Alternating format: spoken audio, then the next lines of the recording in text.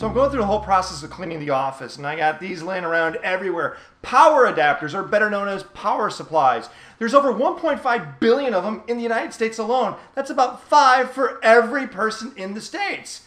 Now, to give you an idea, over 300 billion kilowatts per year go through these power supplies. That's about 11% of the nation's power.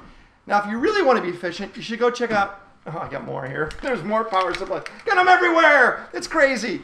Now, if you really want to conserve electricity, go check out the Energy Star label on these. Because if you can find an Energy Star on these power supplies, they save 30% more energy, and in most cases, they're substantially lighter than most power adapters.